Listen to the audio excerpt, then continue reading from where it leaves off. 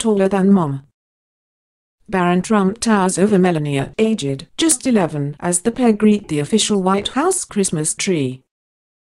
Barron Trump stepped out alongside his mother, First Lady Melania Trump, at the White House Monday afternoon as she greeted the official White House Christmas tree.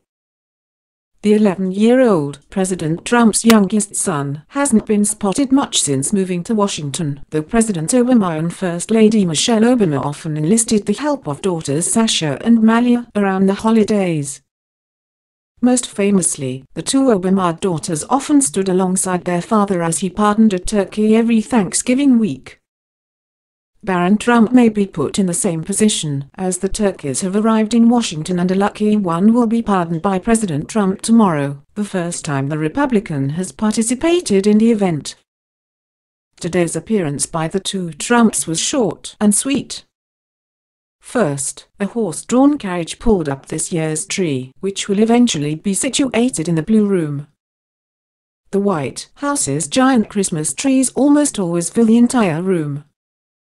This year's tree was provided by the Chapman family of Silent Night evergreens, located in Endeavor, Wisconsin. They were the winners of the National Christmas Tree Association National Tree Contest. The winners of the contest have provided the official White House Christmas tree since 1966, the White House said. Melania Trump stepped onto the north portico, sporting slacks, heeled boots, a red turtleneck sweater and a plaid trench coat draped over her shoulders, a style the First Lady loves to wear. A dressed-up Barron was wearing a white button-down shirt and a jacket and slacks, with boots. The two Trumps greeted the horse-drawn carriage and spent about a minute surveying the tree before going to meet and take pictures with the Chapman family.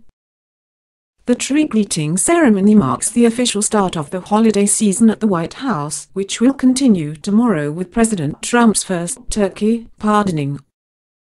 The two turkeys arrived in Washington, D.C. Sunday night and are staying at the Willard Hotel, a luxury space a block down Pennsylvania Avenue from the White House. Today, their names chosen by the White House were announced: Drumstick and Wishbone. Trump will pardon one of the turkeys in the Rose Garden, with the White House leaving the decision of which bird up to a Twitter poll.